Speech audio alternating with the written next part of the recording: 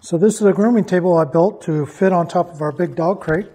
This replaces the table that sits right next to it right now in our living room. Just testing it out. I think someone likes it. This is a great table for a small dog. So if you got a little dog and a big crate, stick around and I'll show you how I did it.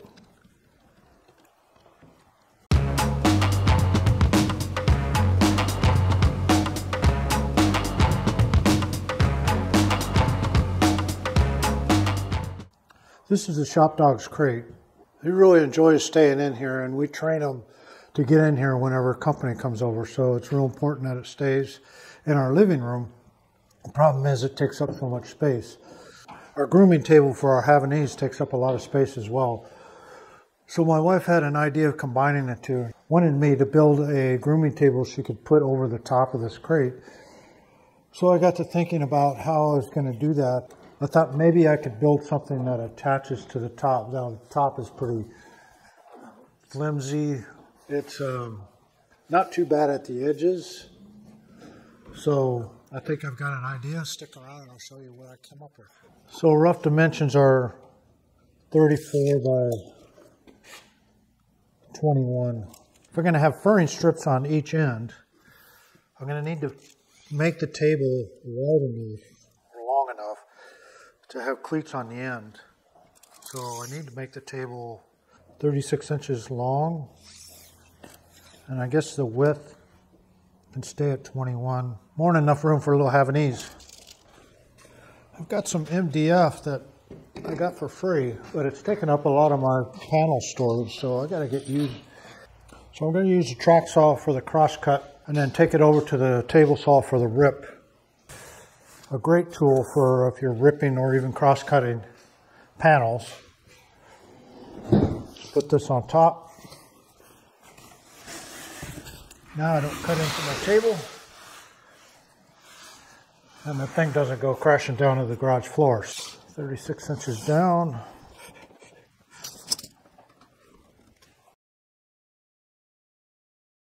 Okay, let me go get my track and my track saw. And we'll get started on this. Put the edge right on this line. I'm not going to worry about clamping it down. This thing sticks pretty well with the weight of the track saw.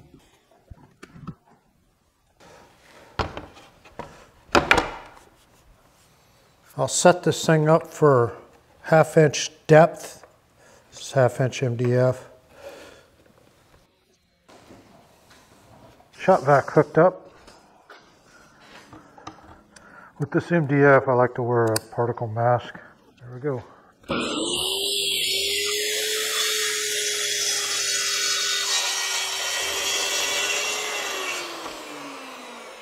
Would help if I turned on the shop vac.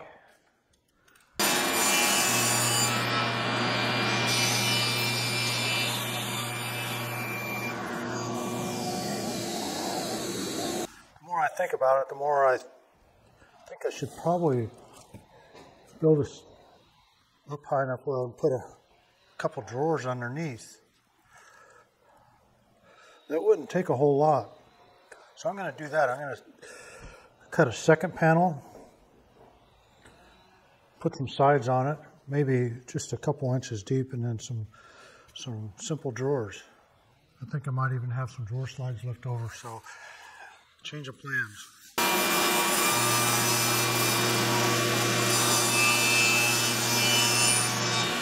Hey, Carson. So what I want to do is build kind of just a box with 2 drawers, and then the top will serve as the grooming table itself.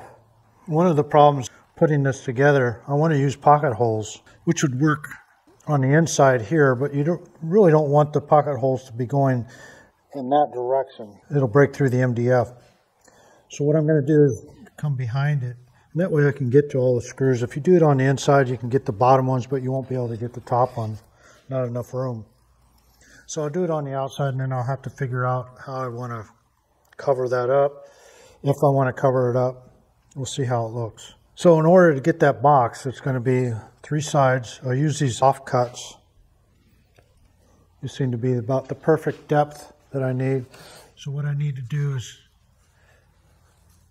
cut 3 of these that should be 20.5 inches. 1, 2, 3 over at the miter saw. So I'm going to get busy on that. Set up my pocket hole jig. So I'm going all the way down to 1/2 inch board thickness. That's how thick my MDF is. This is how you set your screw length. I'm going to bring the bit down onto the 3/4 inch.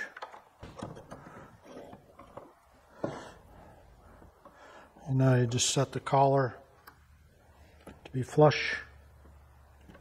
So now it's set up, 3/4 inch screw, 1/2 inch board.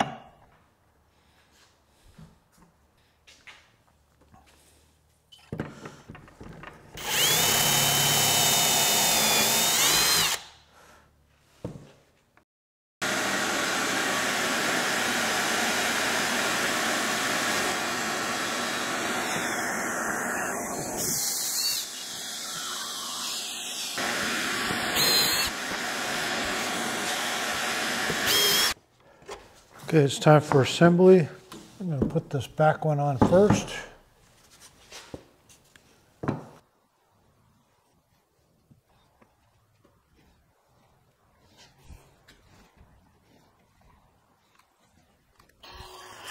Put a couple in very lightly.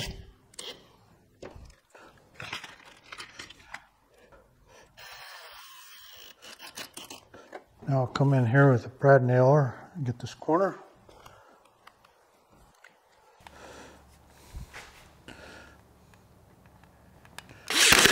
Middle one I'm going to use a little help for getting it square.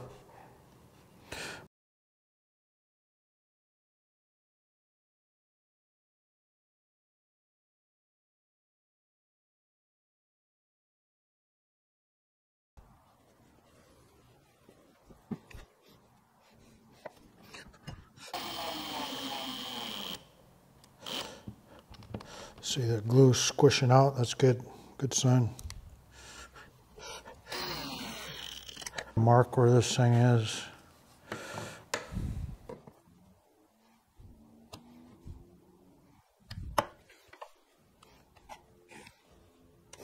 So to help me out, I use a center punch. It's called an automatic center punch.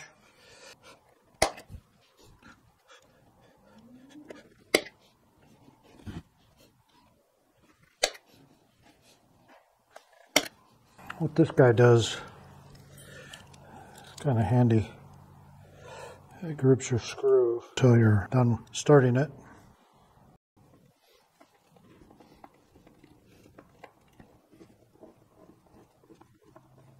Now, once you get it started, you just pop the thing off.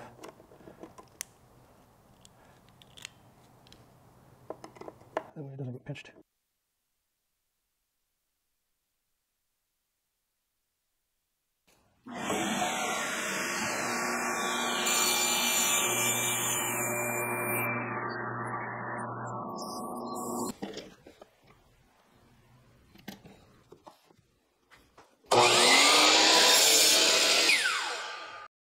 Okay, now to assemble the drawers.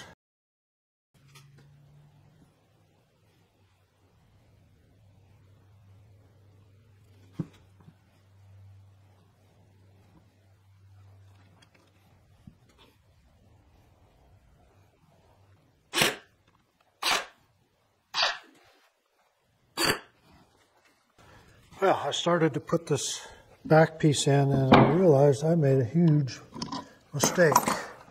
I don't know if you caught that or not, but this board should be on the outside. So, yeah, you get it off of there before the glue sets. I don't know, I put the brad nails in already. It's going to be a mess. I think what I'll do is get the glue off of here and get 2 more 19.5 inch boards. Good thing I got lots of it. I'm glad I recognized it early. So instead of messing with getting the brad nails out, I just went and ripped 2 more pieces. Now, the 16 inch pieces go on the ends like that. Let's see if I can get this right.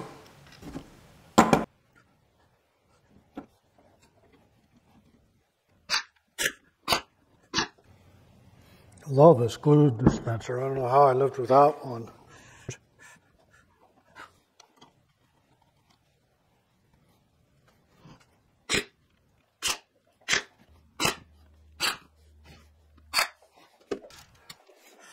$25 and 7/8. 25 and 7/8. Good. Nice and square like that. So it's the first week in August. Lumber prices are supposed to be coming down, but not here in Alaska. 2x4 is still $9.88 at Lowe's. Same thing with Home Depot. They're about $10 for an 8-footer. I checked on a 1/4-inch plywood. I was going to buy a whole sheet, and they were $65. So I found this Sureply 1/4-inch underlayment. I'm going to use this for the bottom of the drawers. I've never used this product. See how it goes. 3/4-inch birch plywood, $104 at Lowe's, $114 at Home Depot. So prices have definitely not come down.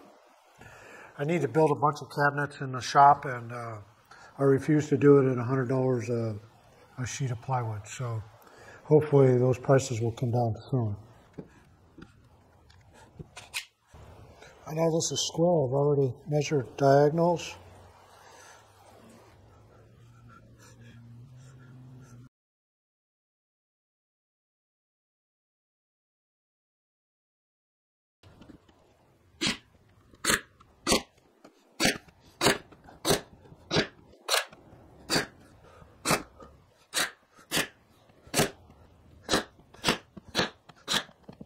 Use a round over bit on my little trim router here.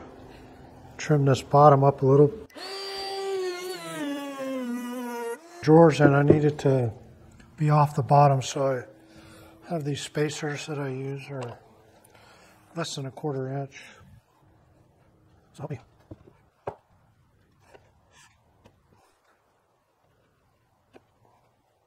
Bring that out flush.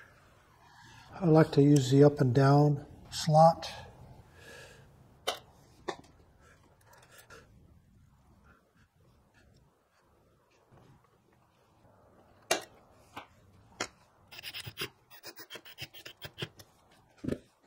Okay, they're tight enough to where I can slide the whole thing out and get to the back ones. Need to put another screw in right there.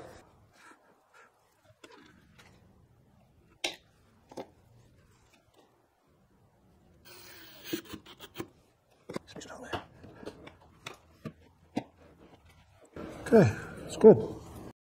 Okay, time to put the top on. I'm just going to go ahead and get that done. I need to glue it up and brad nail it in.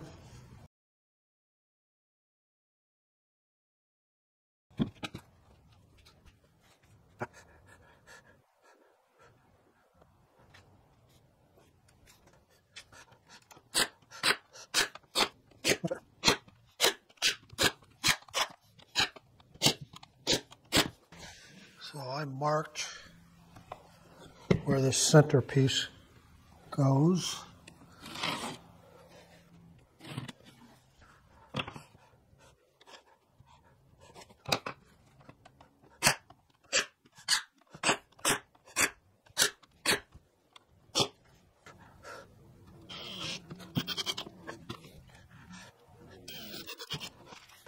So next time I won't use the pocket holes. I don't know, with this particle board, the brad nails and glue are going to be strong enough for what I'm doing. So I've got another piece of this 1/4 inch.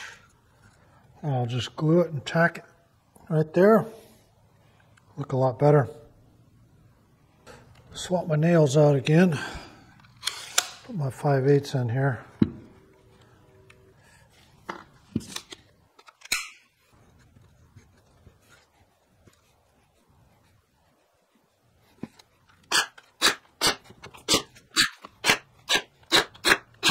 Okay, I've cut a couple drawer fronts.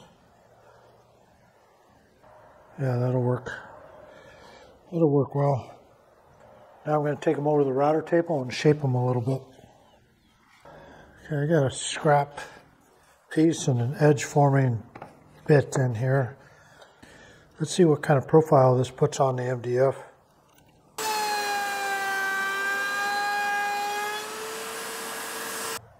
Okay, I like it. I'm going to put that on my drawer fronts. Okay, that'll look good painted up.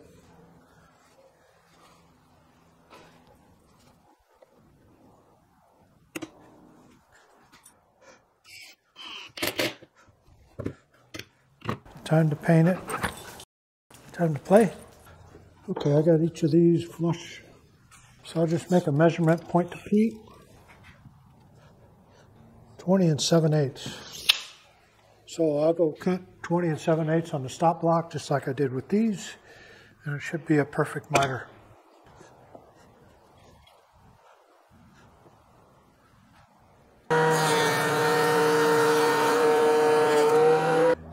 What I'm going to do is I'm going to assemble it, paint it, and then tack it down to here.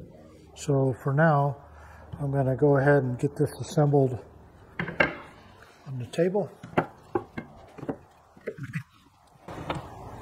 Boy, this thing is heavy. It's come in handy.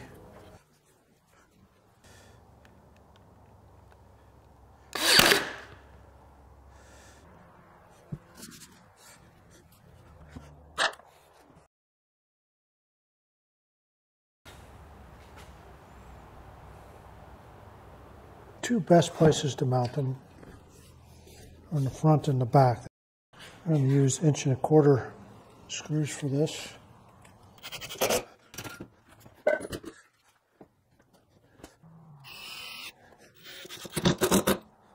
Cut these off a little bit shorter. I'm going to put a cleat in the back so when you pull the drawer, it doesn't slide.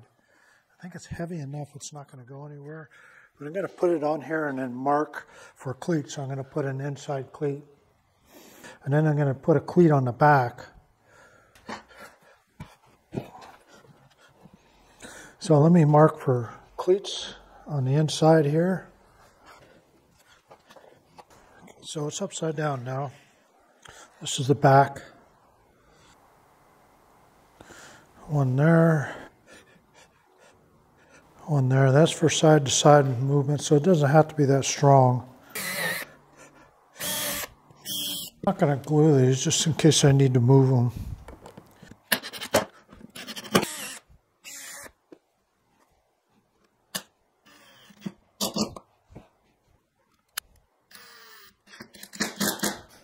Well, I have to wrap up this project pretty quick. Someone's very confused why this is out in the shop and not in the living room.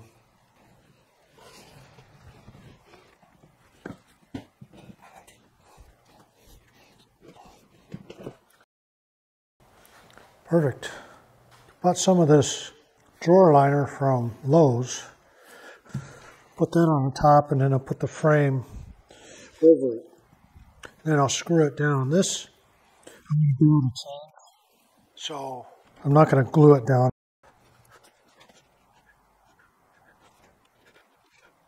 Screw this down so in case I need to swap this, that's going to make a nice surface for Elsie. Once you get everything set up, I like to clamp it down. Always be aware, don't drill into your clamp.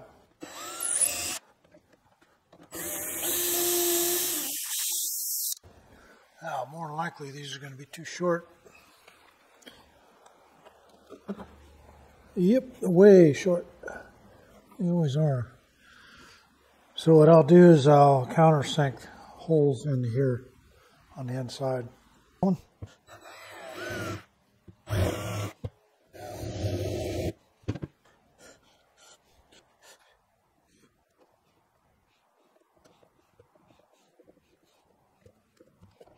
So I would not recommend this for a big dog, but for our little 10-pound Havanese, this is perfect. I think this is going to work out great. Put all our grooming stuff in here.